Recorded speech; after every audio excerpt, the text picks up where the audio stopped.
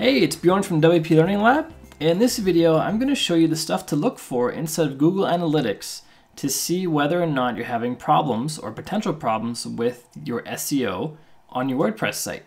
And these are things you'll want to address and fix before you start doing serious SEO on your site.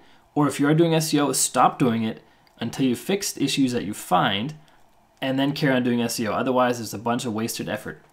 So this is us in the dashboard right now. This is a website from a client of ours. And what we want to see is traffic being fairly stable, like it is here. We have on the weekends, Friday, Saturday is the lowest, and then Sunday's a bit up. And then next week, Saturday is the lowest again. And then again, Saturday is the low point. And then we have another low point on Saturday. So you want to see trends like that where they're pretty stable, traffic is pretty good, no content is being added to this website, so we don't see increases in traffic. If you're steadily adding content on a regular basis, you want to see your traffic steadily go up. If it's not steadily going up, there's some sort of problem. So you want to, if you are adding a lot of content, you'll know who you are, and you want to see your traffic going up over time. If it's not, there's a problem. And also, you want to see, once you get to a certain level in your market, this doesn't work for small sites, but for larger sites that are getting a lot of traffic, you will see weekly or monthly or quarterly rhythms in your traffic.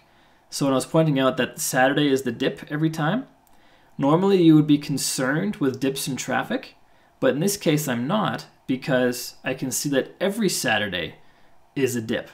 So for whatever reason, Saturdays, this client's market just doesn't go on her website. So that could be just because they're out playing with their kids on Saturday, or it could be because she's not promoting hard enough on Saturdays. It's hard to tell. It could be a lot of things. But the point is, normally a dip in traffic is a red flag, but in this case it's not a red flag because I know that, or I can see over time that Saturdays are the low points. And there's another thing to watch out for, which I'm going to illustrate by changing the dates. See if I get these right. You see this giant spike in traffic right here? 7,300 people that one day. It just dwarfs everything else. This is what we were looking at before, the timeline right here, where we have the dips on Saturdays. That's what we're looking at before. And this is just before that giant spike. And just as much as we're concerned with dips in traffic, and those could be problems, we're also concerned with big spikes in traffic, because those can present problems or represent problems. In this case, I know exactly what the spike was. There was a big promotion, there was a new product being launched, we had a lot of promoters promoting that product for this client, and so that's what this giant jump in traffic was. So I'm not concerned about that because I know what the source was. If you have giant spikes in traffic like that and you don't know why they're there, and you're not seeing a correlated increase in sales or opt-ins or actions on your website, you may even be suffering from a denial of service attack from a hacker. Someone who doesn't like you, wants to shut your site down. A denial of service attack is when they send just hordes of traffic to your website to try to bring your server down.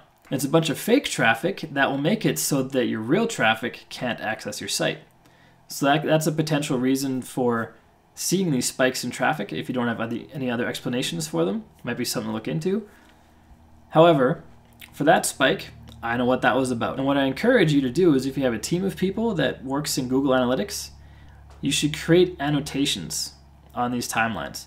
So below the graph, the chart up here, there's a little down arrow. It's quite subtle. When you click on that, on the right hand side, you have the option to create a new annotation. I'm going to click on that, and I'm going to set the date to October 5th because that's the date of that big spike in traffic. And I'm going to say affiliate promotion launched. And then if you're working with multiple people on this profile, you want to set it to shared. Currently, I'm the only one who has access to the profile, so I don't have the option to share it. And when you have that label in there, click on save. And it adds a little tiny speech bubble right there. And when you click on that speech bubble, it then opens the note about that speech bubble at the bottom. So whenever there's weird stuff going on in the reports that may look suspicious or may kind of raise a red flag, but you know what the cause is, add a note. So you can let all your team members know about it, and then it's not a cause for concern. So that's the kind of stuff we want to watch out for in Google Analytics. Huge spikes in traffic, huge dips in traffic, both of which are unexplained, and you don't know why they're happening. You also want to make sure, even before that you're actually registering traffic, because if this line is totally blank or totally flatlined at 0 all the time, there's a problem with your integration. So that's going to be an issue. Now the next thing you want to check, on the right-hand side, go to the acquisition menu, click on all traffic, click on source/medium, and in this list you will see where all the traffic came from. So we have Google Organic, we have some referrals, we have Bing Organic, we have some spam referrals. When you see something like best SEO software.xyz, it's spam. And there's a lot of those. A lot of ones are called social buttons, something to do with social buttons in the URL. Those are all spam. So we have another referral, Yahoo Organic. So we've got a bunch of organic and referrals in here. And that's good. We're looking specifically for SEO problems or potential problems. So the fact that we're getting organic traffic is a good sign. So no red flag there. If you had only referrals and only social media and only direct traffic, direct means they either type in the URL directly or they come via email that doesn't have a Google campaign associated with it. If that's all you have and you don't see any organic results, there's a potential problem.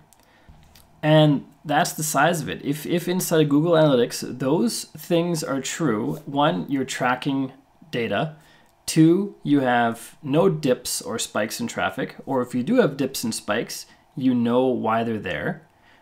If you regularly post content, you want to see a steady increase in traffic over time.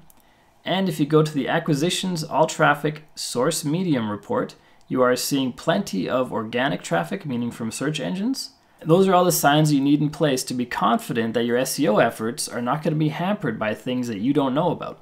So I hope this video helps you. My name is Bjorn from WP Learning Lab. Please make sure you like this video, share it on social media, subscribe to our YouTube channel so you can get more awesome videos like this every day, and check out wplearninglab.com where we write about WordPress every single day. Talk to you soon.